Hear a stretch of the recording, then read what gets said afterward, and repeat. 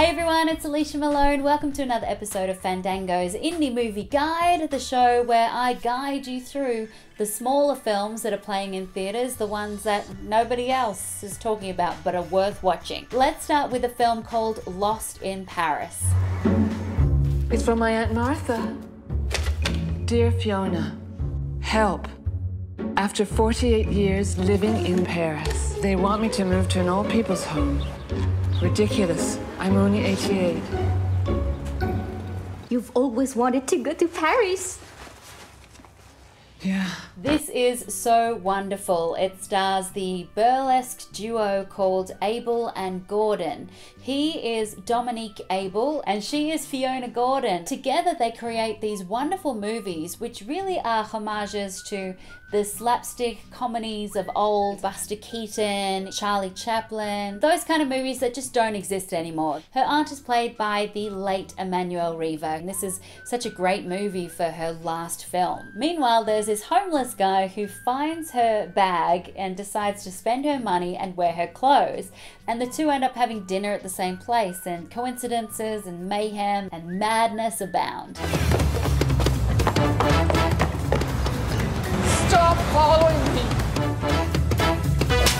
It's just a wholesome comedy with some very funny visual gags, and I love a comedy and a romance about two very awkward people, probably because I'm pretty awkward myself. I absolutely adored Lost in Paris, so make sure you try to find it if it's playing near you.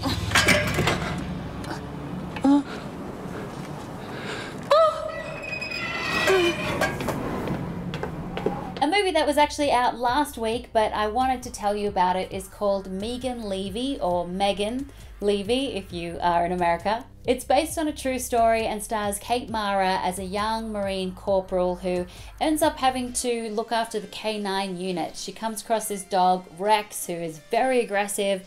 She forms a bond with him, becomes this great trainer, and the two really work to heal each other. You think I'm afraid of you? Lay down. Rex, lay down. Yeah, that might sound cheesy, and it kind of is. It's a little bit manipulative in terms of the way it goes for your emotion, but damn, it's good at it. I mean, take your tissues to this one. I'm a sucker for any movie about animals, and this really shows another side to war, one that you don't see very often. All the tissues, trust me. Please just change his classification so that I can adopt him when he gets back. They aren't pets, they're warriors.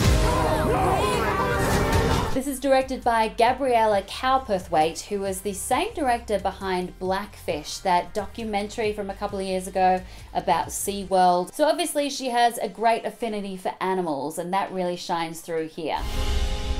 What would you say to Rex if he were here? I'd thank him for teaching me what love is. Now to another film which has a title which is a woman's name beginning with M. It's also directed by a woman.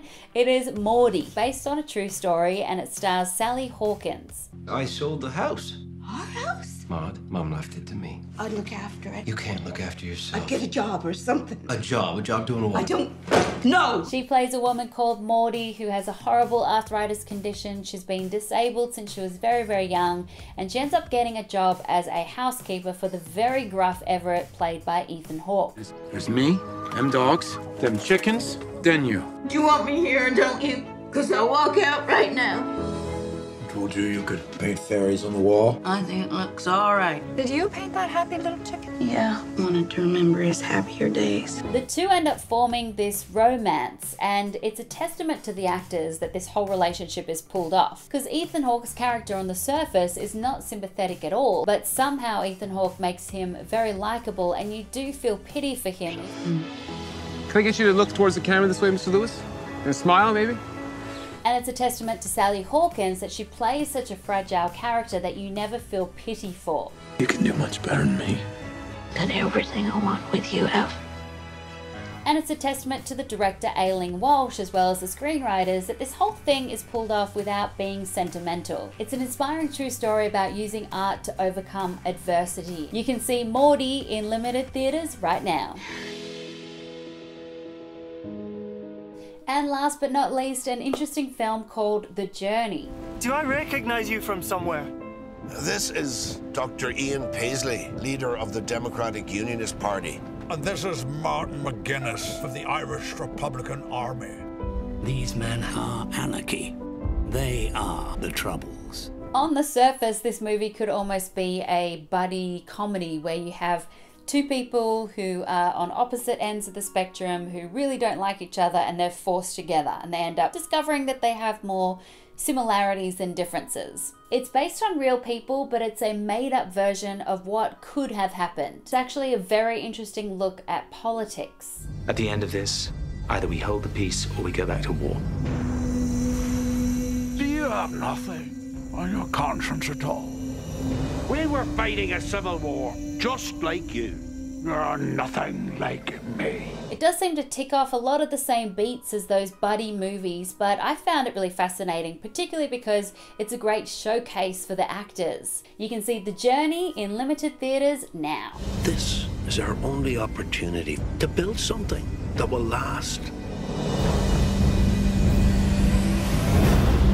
We are Ireland. So there you have it, 4 very different films for you to watch this weekend. Try to find the slapstick romance Lost in Paris, the tearjerker Megan Leavey, the sweet but not sentimental Maudie, or the fascinating political drama The Journey. And as always, let me know what you've been watching, what you're looking forward to seeing. I love to hear from you. I'm on Twitter at Alicia Malone, and I'll see you soon. Bye.